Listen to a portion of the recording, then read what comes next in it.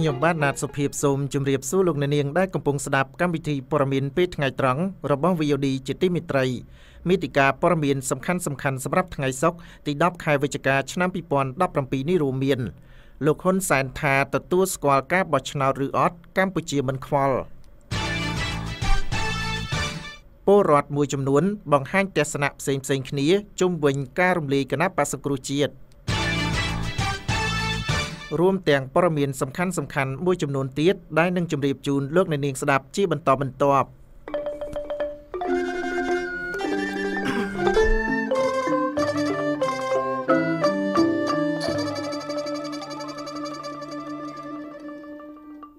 លោកអ្នកនាងស្ដាប់ជាទីមេត្រីលំដាប់តទៅនេះខ្ញុំសូមជូនព័ត៌មានពិស្ដាប្រមុខរដ្ឋាភិបាលកម្ពុជានិងជាប្រធានគណៈបកកណ្ដាលអំណាចប្រាប់ជាថ្មីទៅសហគមន៍អន្តរជាតិកុំជ្រៀតជ្រែកកិច្ចការផ្ទៃក្នុងរបស់ខ្លួននិងថាអ្នកណាទទួលស្គាល់លទ្ធផលបោះឆ្នោតឆ្នាំក្រោយឬអត់នោះគឺកម្ពុជាមិនខ្វល់នោះទេក្នុងពិធីសម្ដែងសម្ដាលជាមួយក្រុមយុវជនអាស៊ាននៅព្រឹកថ្ងៃសុក្រទី10ខែវិច្ឆិកានេះនាយករដ្ឋមន្ត្រីហ៊ុនសែនបានថ្លែងប្រាប់ទៅសហគមន៍អន្តរជាតិថាកុំឲ្យមកជ្រៀតជ្រែកកិច្ចការផ្ទៃក្នុងនិងថាកម្ពុជាអាចដំណើរការបោះឆ្នោតដោយខ្លួនឯងបានទោះបីជាប្រទេសទាំងនោះលែងផ្ដល់ជំនួយបោះឆ្នោតក៏ដោយលោកហ៊ុនសែនថ្លែងបន្តថាទោះបីជាប្រទេសណាចង់ឬមិនចង់ទទួលស្គាល់រដ្ឋាភិបាលកើតក្រោយការបោះឆ្នោតនៅឆ្នាំក្រោយក៏ដោយលោកថាវាមិនសំខាន់នោះទេដោយថាកម្ពុជាមានច្បាប់និងស្ថាប័នកម្ពុជារបស់ខ្លួនដែលលោកថាអាចវាយតម្លៃពីភាពស្របច្បាប់នៃការបោះឆ្នោតនោះគ្មានប្រទេសណាមួយនៅលើពិភពលោកនេះគ្មានបញ្ហានោះទេយើងគ្រាន់តែស្នើសុំឲ្យប្រទេសនានាគោរពនៅការសម្រេចចិត្តទៅតាមប្រទេសនីមួយៗតែប៉ុណ្ណោះគ្មានអ្នកណាស្គាល់យើងជាងយើងទេទោះបីអ្នកណាជួយឬមិនជួយវាមិនសំខាន់សម្រាប់យើងទេទោះបីអ្នកមិនទទួលស្គាល់ឬមិនទទួលស្គាល់ច្បាប់យើងខ្ញុំតម្រូវឲ្យប្រជាជនកម្ពុជាទទួលស្គាល់គឺជាប់សពគ្រប់ហើយទំនងជាការឆ្លើយតបជុំវិញករណីចាប់ខ្លួនប្រធានគណៈបកប្រឆាំងលោកហ៊ុនសែនបានចោទជាសំណួរទៅសហរដ្ឋអាមេរិកក៏មានករណីដូចគ្នានេះដែរ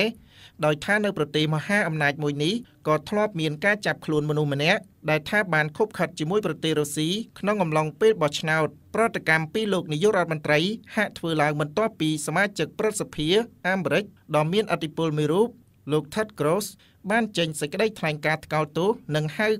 ហៅការបកស្រាយករណីចាប់ខ្លួនលោកកឹមសុខានោះថាគ្មានខ្លឹមសារនិងមិនអាចទទួលយកបាន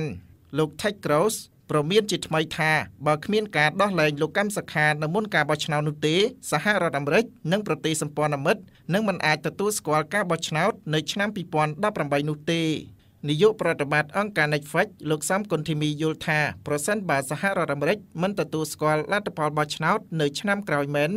លោកថាកម្ពុជានឹងបាត់បង់ប្រយោជន៍ផ្នែកសេដ្ឋកិច្ចនិងពាណិជ្ជកម្មជាមួយប្រទេសមហាអំណាចមួយនេះលោកយល់ថាដើម្បីការបោះឆ្នោតមួយអាចទទួលយកបានគឺត្រូវអនុញ្ញាតឲ្យបកប្រឆាំងចូលរួមប្រកួតប្រជែងផងដែរបន្ទាប់ពីមានការចាប់ខ្លួនលោកកឹមសុខានិងការព្រមានរំលាយគណៈបកប្រឆាំងមុនការបោះឆ្នោតនោះរដ្ឋាភិបាលរបស់លោកហ៊ុនសែនទទួលរងការថ្កោលទោសជាបន្តបន្ទាប់ពីសហគមន៍អន្តរជាតិដោយពួកគេយល់ថាកម្ពុជាកំពុងឆ្ពោះទៅរកការដឹកនាំបែបផ្ដាច់ការនិងកាន់តែឃ្លាតឆ្ងាយពីគន្លងប្រជាធិបតេយ្យបាទលោកអ្នកនាងស្ដាប់ជាទីមេត្រីចំណែកឯពលរដ្ឋមួយចំនួននៅរាជធានីភ្នំពេញបានបង្ហាញទស្សនៈផ្សេងគ្នាជុំវិញការរំលាយបកប្រឆាំងគណៈតុលាការកំពូលនិងបើកសវនាការលើសំណុំរឿងនេះនៅថ្ងៃទី16ខែវិច្ឆិកាខាងមុខនេះក្នុងចំណោមប្រជាពលរដ្ឋទាំងនោះមានមតិភាគច្រើនមិនចង់រំលាយបកប្រឆាំងខណៈមួយចំនួនទៀតចង់រំលាយនិងខ្លះទៀតមិនចាប់អារម្មណ៍នោះទេតទៅនេះសូមស្ដាប់ទស្សនៈផ្សេងគ្នារបស់ប្រជាពលរដ្ឋទាំងនោះដូចតទៅចង់ឲ្យគេរំលាយដែររំលាយទៅបើដំណើរការទៅបានរុងរឿងក៏ដំណើរការទៅឲ្យតែប្រជារាស្ត្របានក្តីសុខលើគេថារំលាយគណៈបកនឹងចោលខ្ញុំនឹងទៅជំទាស់មិនឲ្យរំលាយគណៈបកសង្គ្រោះជាតិព្រោះគណៈបកនឹងមានប្រជាជនគេគ្រប់គ្រងច្រើនខ្ញុំនឹងទៅចូលរួមអញ្ចឹងស្ដាប់តាមដានមើលសកម្មភាពដែលគេចង់រំលាយហ្នឹងយ៉ាវាមិនដែររឿងនយោបាយខ្ញុំអត់ដឹងអារបស់ហ្នឹងព្រោះខ្ញុំម្លេះរស់ស៊ីខ្ញុំមានពេលណារកនយោបាយណាខ្ញុំអត់ដឹងទេតែរស់ស៊ីតែកូនចៅឲ្យតែកូនចៅបានរស់រៀនមានជីវិតក៏បានអត់មានរកទៀតទេខ្ញុំមកចង់ឲ្យរំលាយបងបើរំលាយទៅវាអស់អ្នកប្រឆាំងវាមានតែខ្លួនឯងម្នាក់ដើរធ្វើតាមអំពើចិត្តបាទអញ្ចឹងឲ្យត្រូវមានអ្នកប្រឆាំង វាអត់មានកំហុសអីដែលទៅដល់ថ្នាក់រំលាយបើសិនជាលោកកឹមសុខាដោយថាអីមានតំណែងជាមួយបរទេសអញ្ចឹងណាអាហ្នឹងជារឿងរបស់គាត់ចុះគណៈបកវាមិនមែនអាក្រក់ទាំងអស់ណាដូចថាមន្ត្រីនៅក្នុងគណៈបកសង្គ្រោះជាតិក៏មានល្អមានអាក្រក់ដូចគ្នាអញ្ចឹងតែចំពោះអ្នកនៅល្អគេនៅតែល្អអ្នកអាក្រក់វាអាក្រក់តែយើងគិតទៅបុគ្គលទៅរឿងបកនៅតែបកអញ្ចឹងបើទៅជារំលាយដូចជាប៉ះពាល់ដល់ប្រជាពលរដ្ឋច្រើន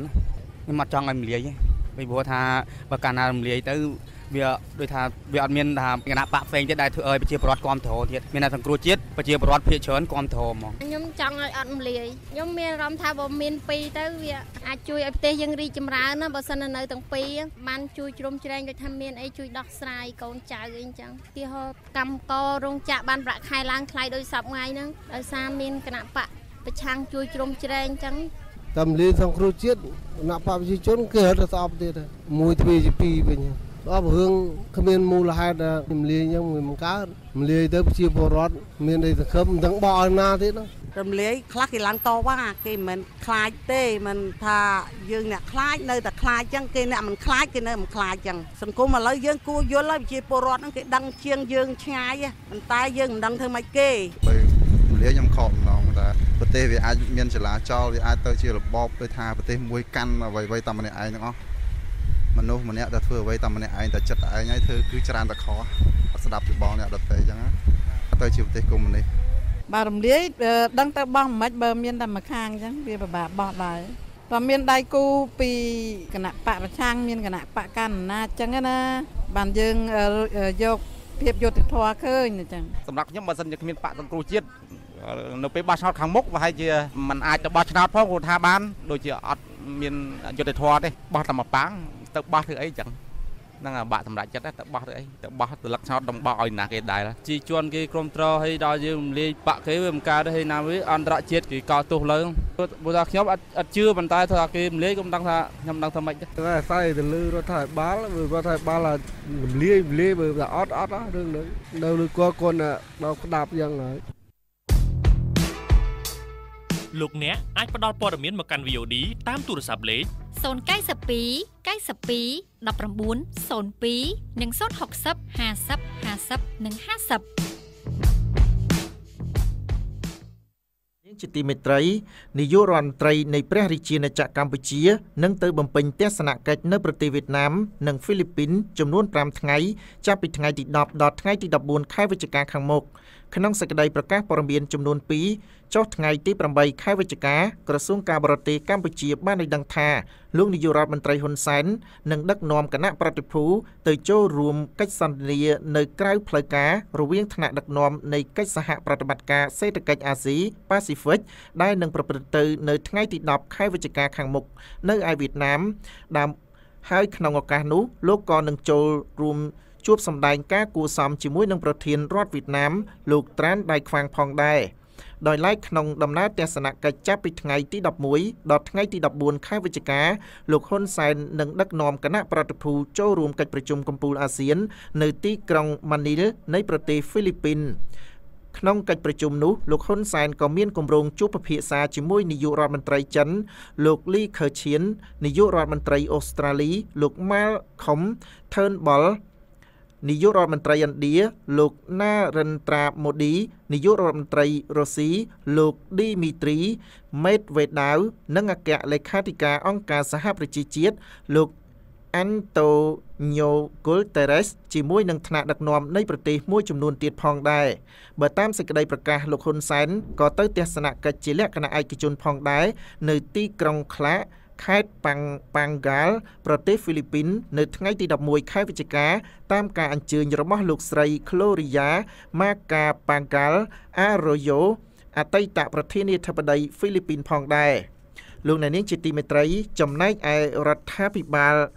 បានរំលឹកពលរដ្ឋដែលជាម្ចាស់មធ្យោបាយដឹកជញ្ជូនទាំងអស់ឲ្យទៅបង់ពន្ធឲ្យបានត្រឹមបំណាច់ខែវិច្ឆិកានេះដើម្បីជៀសវាងពីការផាកពិន័យនៅពេលដែលការប្រមូលពន្ធត្រូវបានបញ្ចប់ក្នុងសេចក្តីជូនដំណឹងចុះថ្ងៃទី8ខែវិច្ឆិកាឆ្នាំ2017អគ្គនាយកដ្ឋានពន្ធដារបានក្រើនរំលឹកដល់ពលរដ្ឋដែលជាម្ចាស់យានយន្តទាំងអស់ដែលមិនទាន់ប្រកាសបង់ពន្ធឲ្យចូលទៅបំពេញកាតព្វកិច្ចបង់ពន្ធនៅតាមសាខាពន្ធដារនិងធនាគារដែលជាដៃគូទាំងអស់ ឲ្យបានត្រឹមថ្ងៃទី30ខែវិច្ឆិកាឆ្នាំ2017អ្នកបង់ពន្ធអាចបង់តាមសាខាពន្ធដារខេត្តខណ្ឌឬនៅតាមធនាគារអេស៊ីលីដាធនាគារកាណាឌីយ៉ាធនាគារវឌ្ឍនៈនិងធនាគារកម្ពុជាសាធារណៈដើម្បីជៀសវាងនៅការកកស្ទះនិងជ្រៀតគ្នានិងប្រជៀលគ្នានៅជិតថ្ងៃផុតកំណត់អគ្គនាយកដ្ឋានពន្ធដារបានព្រមានថាបន្ទាប់ពីបិទបញ្ចប់ការទទួលបង់ពន្ធអគ្គនាយកដ្ឋាននឹងសហការជាមួយនឹងនគរបាលចរាចរណ៍ដើម្បីចុះត្រួតពិនិត្យនិងមានវិធានការចំពោះម្ចាស់យានយន្តណាដែលមិនបានបង់ពន្ធនេះបាទលោកអ្នកនាងស្ដាប់ជាទីមេត្រីព័ត៌មានជាតិនៅពេលនេះចប់តែប៉ុណ្ណេះ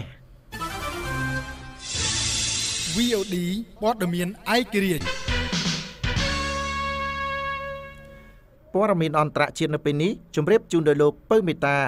សម្រាប់ព្រឹត្តិការណ៍ព័ត៌មានអន្តរជាតិនៅពេលនេះយើងផ្ដោតតាមដានទៅលើការផ្លាស់ប្ដូរនៃទំនាក់ទំនងរវាងសហរដ្ឋអាមេរិកនិងប្រទេសវៀតណាមដែលផ្លាស់ប្ដូរពីសត្រូវមកជាមិត្តស្និទ្ធស្នាល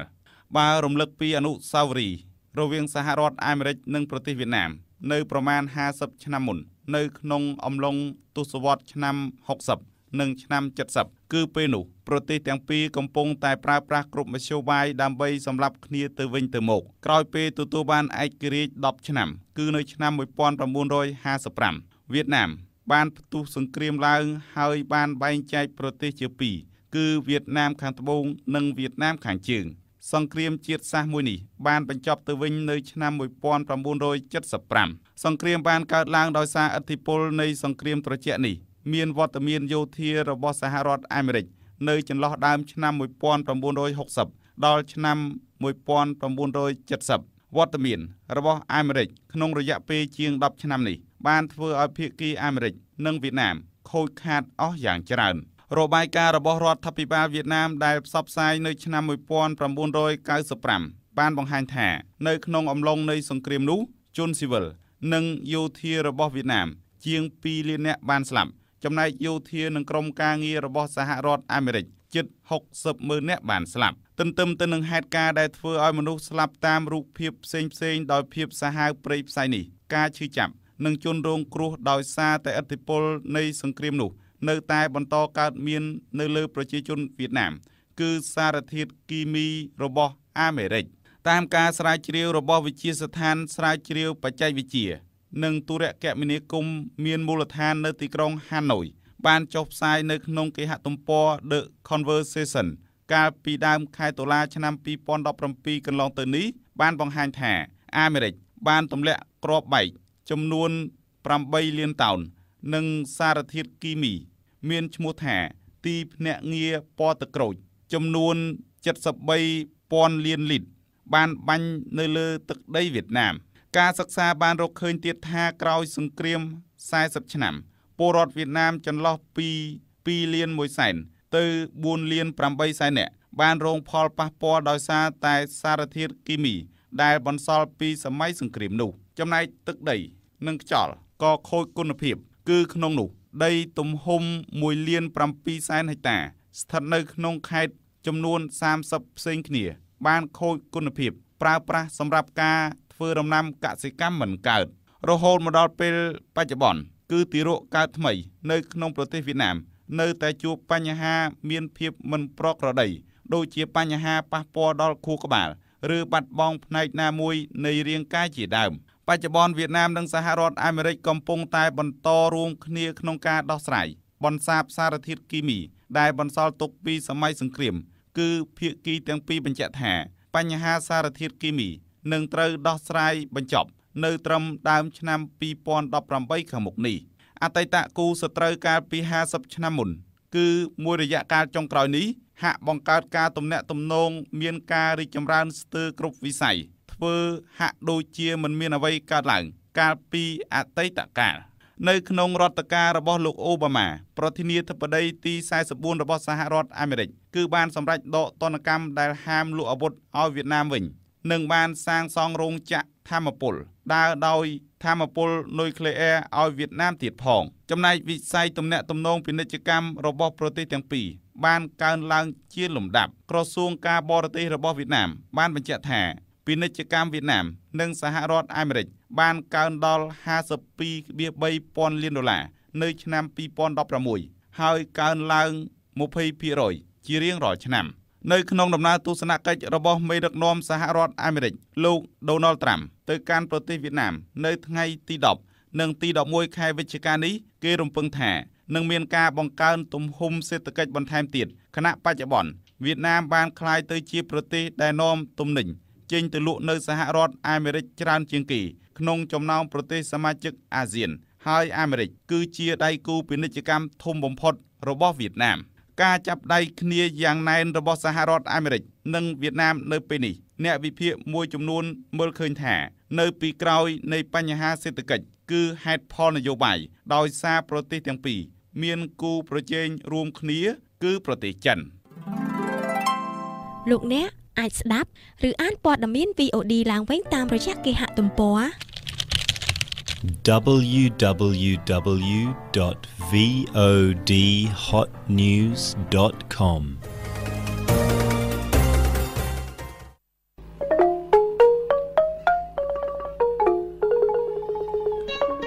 បាទលោកអ្នកនាងស្ដាប់ជាទីមេត្រីកម្មវិធីព័ត៌មានពេលថ្ងៃត្រង់របស់ VOD ដែលបានផ្សាយជូនលោកអ្នកនាងស្ដាប់នៅពេលនេះចប់តែប៉ុណ្ណេះសូមលោកអ្នកនាងរងចាំស្ដាប់ព័ត៌មានខ្លីរៀងរាល់ម៉ោងនិងព័ត៌មានពេលល្ងាចរបស់ VOD ខ្ញុំបាទណាតសុភីបរួមទាំងសហការីទាំងអស់សូមអរគុណនិងសូមជម្រាបលា